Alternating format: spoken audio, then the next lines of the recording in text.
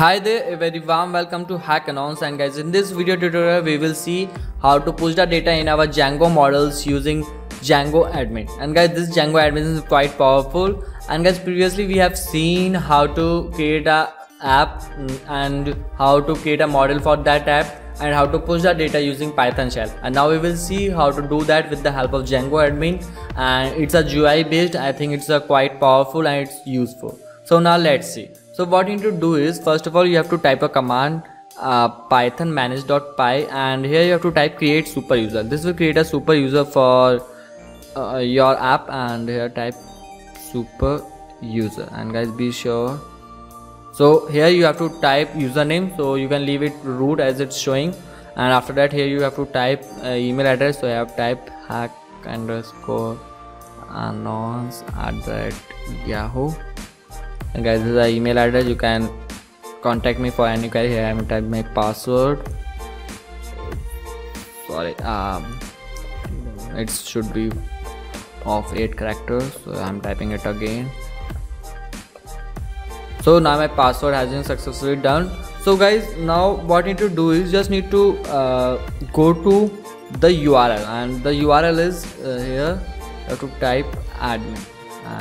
So now you can see again we are not able to run this. So why we are not able to run this? First of all, we have not run our server. You can see there is no server running. And other thing what we need to do is, before running the server, we need to add these courses app in our admin.py. So we need to do it. So we will do that. Wait, I have to open that folder. So guys, here we need to add it our admin.py. So we will open it with guided. So guys, here we are able to open our admin.py using guided. So guys, here first of all what we need to do is, first of all we need to import our models.py.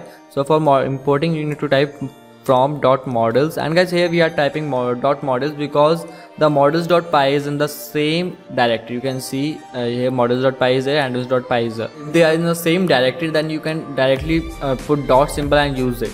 So here I've typed .models, and then here I will import my course, model name course, COURSE. Yeah, so now we are able to import it. Now what you need to do, you need to register your site. So you need to register it, admin.ragis register, and then admin.site.register, sorry, admin.site.register. Here you need to type the name of your model, COURSE. So that's it. Now we have imported our model in admins.py, and we will be able to add it with the help of Django Admin. So we will do it. Go back, and I will open my terminal and run this python and manage.py, and I think it will work definitely.